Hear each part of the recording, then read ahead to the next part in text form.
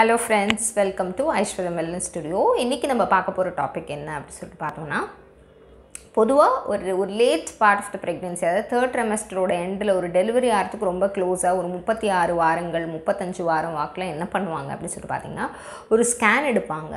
So இந்த ஸ்கேனில் பிளசண்டா எப்படி இருக்குது, எவ்வளோ பேபி எப்படி இருக்காங்க, ஆம்னியாட்டிக் ஃப்ளூயிட் லெவல் எவ்வளோ இருக்குது அப்படின்றத பொதுவாக வந்து செக் பண்ணுவாங்க. ஸோ இந்த மாதிரி பண்ணும்போது ஆம்னியாட்டிக் ஃப்ளூயிட் லெவல் கம்மியாக இருக்குது அப்படின்றதுக்காகவே சிசேரியன் செக்ஷன்ஸ் வந்து இண்டிகேஷன் அப்படின்னு சொல்கிறாங்க. அது தேவையா, அது வந்து என்ன விஷயங்கள்லாம் நம்ம வந்து கணக்கில் எடுத்துக்கணும், நீங்கள் எப்போ வந்து செகண்ட் ஒப்பீனியன் வாங்கலாம் அப்படின்றத பற்றி தான் நம்ம வந்து இந்த வீடியோவில் பார்க்க போகிறோம். எது நார்மல் அப்படின்றத பார்க்க போகிறோம். ஸோ வாங்க நம்ம டாபிக்குள்ளே போகலாம். லோ ஆம்னியாட்டிக் ஃப்ளூயிட் லெவல்ஸ் இல்லை ஆம்னியாட்டிக் ஃப்ளூயிட் இண்டெக்ஸ் வந்து லெஸ்ஸாக இருக்குது அப்படின்னு சொல்லிட்டு ஈவன் சம்டைம்ஸ் 8 சென்டிமீட்டர்ஸ் 9 சென்டிமீட்டர்ஸ் அது லெவல்ஸ் இருந்தாலுமே அப்படி சொல்கிறாங்க. பட் ஆனால் according to American college of obstetrics and gynaecology அவங்க என்ன சொல்கிறாங்க அப்படி சொல்லிட்டு பார்த்தீங்கன்னா ஆம்னியாட்டிக் ஃப்ளூயிட் லெவல் 5 இல்லை லெஸ் தென் 5 இருந்ததுன்னா அப்போ தான் வந்து லோ ஃப்ளூயிட் லெவல் அப்படி சொல்கிறாங்க. ஸோ கண்டிப்பாக 8ஓ 7ஓ 6ஓ அதெல்லாம் இருந்ததுன்னா லோ ஃப்ளூயிட் லெவல் கிடையாது. ஸோ அந்த 5க்கு கீழே இருக்கும்போது தான் that is called as ஆலிகோஹைட்ராமினோஸ், fluid level ரொம்ப கம்மியாக இருக்குது அப்படின்ற அர்த்தம் அதுக்கு. சரி, இப்போ ஃப்ளூயிட் லெவல் கம்மியாக இருக்குன்னா எந்த மாதிரி காரணங்களால் இருக்கலாம் அப்படின்னு சொல்லி பார்த்தோன்னா இந்த காரணம் அம்மாவோட உடல்நிலையில் இருக்க சில ப்ராப்ளம்ஸ், அதாவது அவங்களுக்கு ஹைப்பர் டென்ஷன் இருந்தால், அவங்களுக்கு வந்து ப்ரீ எக்லாம்சி அப்படின்ற ப்ராப்ளம் இருந்ததுன்னா, சம்டைம்ஸ் டயபெட்டிஸ் இருந்தால், இந்த மாதிரி காரணங்களால் லோ லெவல்ஸ் வந்து இருக்கலாம்.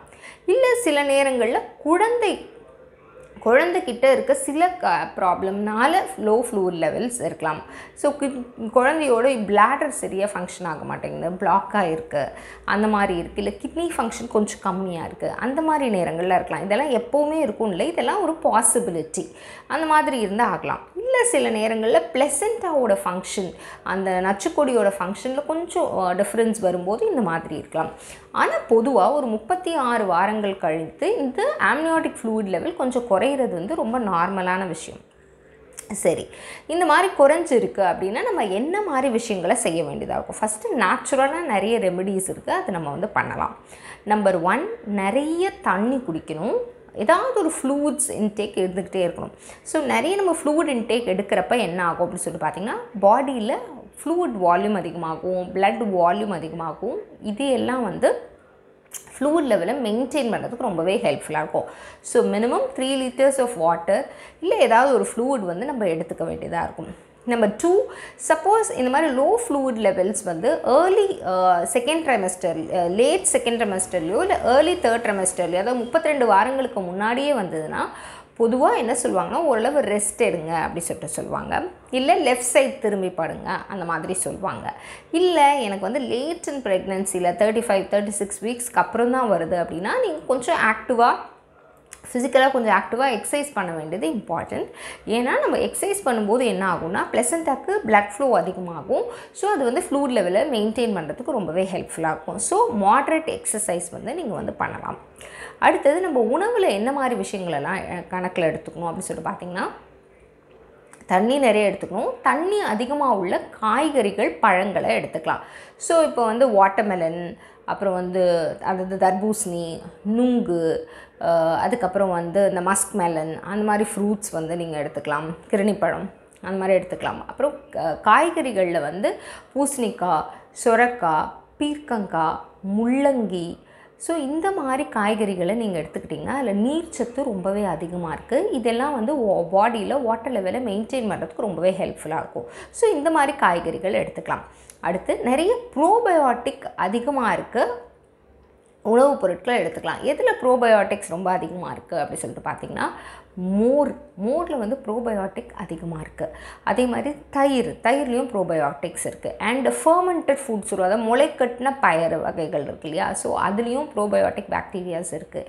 அண்ட் கூழ், ஸோ எதெல்லாம் ஃபர்மெண்ட் பண்ணுறோமோ அதில் எல்லாமே எதெல்லாம் புளிக்க வைக்கிறோமோ, நம்ம இட்லி மாவு தோசை மாவெல்லாம் புளிக்க வைக்கிறோம் இல்லையா, ஸோ அதெல்லாம் ப்ரோபயோட்டிக் பாக்டீரியாஸ் அதிகமாக இருக்குது.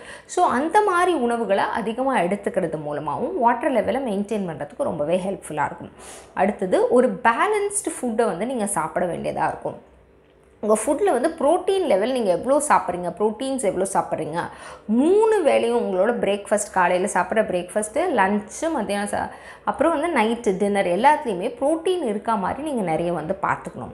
ஸோ ப்ரோட்டீன் அதிகமாக இருக்க ஃபுட் சாப்பிடும்போது வாட்டர் லெவலை மெயின்டைன் பண்ணுறதுக்கு ஹெல்ப்ஃபுல்லாக இருக்கும். இப்போ உங்களோட வெயிட் வந்து 70 கிலோ இருக்குது, இல்லை 80 கிலோ இருக்குது அப்படின்னா நீங்கள் 70 கிராம் ப்ரோட்டீன் இல்லை 80 கிராம் ப்ரோட்டீன் வந்து டெய்லி சாப்பிட்ற மாதிரி இருக்கா அப்படின்றத நீங்கள் செக் பண்ணிக்கலாம்.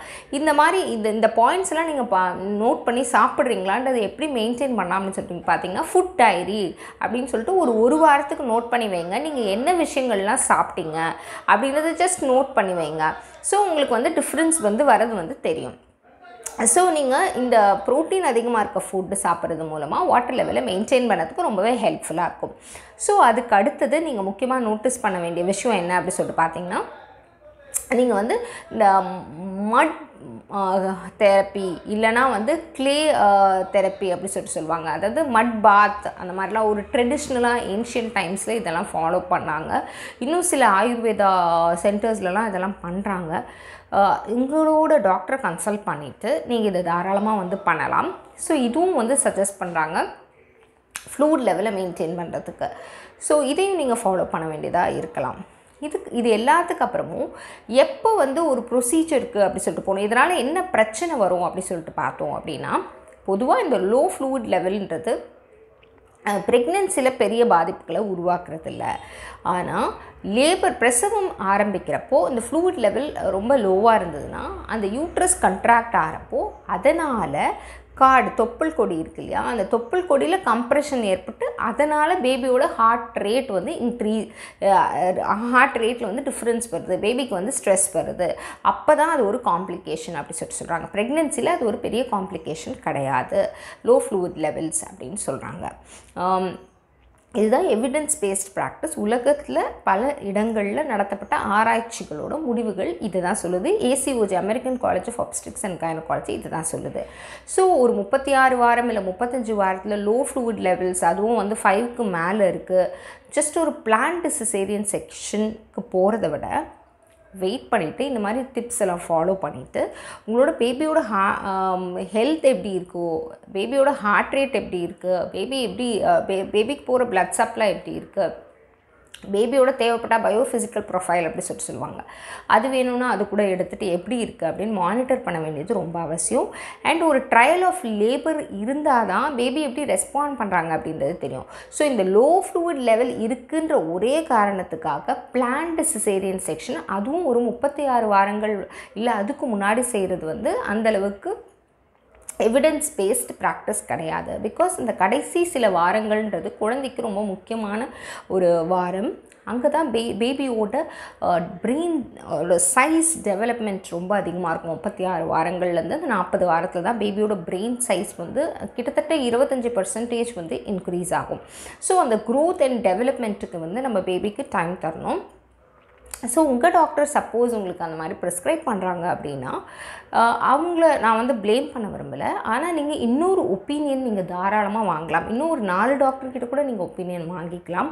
வாங்கிட்டு உங்களுக்கு உங்களோட ரிசர்ச் பண்ணி பாருங்கள், என்ன சொல்லுது உலகத்தில் பல இடங்களில் என்ன மாதிரி ப்ராக்டிசஸ் நடக்குது, என்ன சொல்கிறாங்க அப்படின்றத நிறைய ரீட் பண்ணி பாருங்கள். ரீட் பண்ணி பார்த்துட்டு இந்த ஹோம் ரெமிடிஸ் எல்லாம் ஃபாலோ பண்ணுங்கள். லெவல்ஸ் கண்டிப்பாக ஒரு 1 வீக் இதை நீங்கள் ஃபாலோ பண்ணிங்கனாலே உங்களுக்கு வந்து டிஃப்ரென்ஸ் தெரிய ஆரம்பிக்கும். ஸோ திரும்ப வேணால் ஒரு ஸ்கேன் எடுத்து பார்த்தீங்கன்னா லெவல்ஸ் இன்க்ரீஸ் ஆகிடுச்சு அப்படின்னா வந்து உங்களுக்கு ப்ராப்ளம் கிடையாது. ஸோ இதெல்லாம் ஃபாலோ பண்ணுங்கள். சப்போஸ் உங்களுக்கு டாக்டர்ஸ் வந்து கண்டிப்பாக சிசேரியன் தான் பண்ணி ஆகணும் அப்படி சொல்கிறாங்க அப்படின்னா நீங்கள் டைம் கேட்டு பார்க்கலாம், இன்னொரு ஒப்பீனியன் எடுத்து பார்க்கலாம். And you can make your own decisions and choices.